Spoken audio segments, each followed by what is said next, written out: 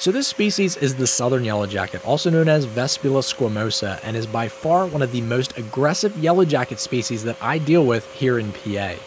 They are absolutely relentless when they're attacking something to defend their colony. And with them being a subterranean yellowjacket species, no one knows they're there until they stumble upon the nest. Well, yellowjackets can't distinguish the difference between a threat and a non-threat, so everyone is treated like a threat.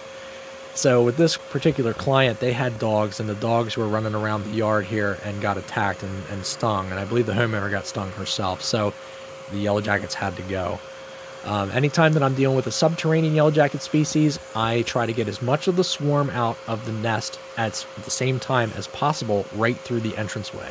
So I set the nozzle kind of off to the side, so as the yellow jackets are coming out, they think it's safe and they're thinking to attack.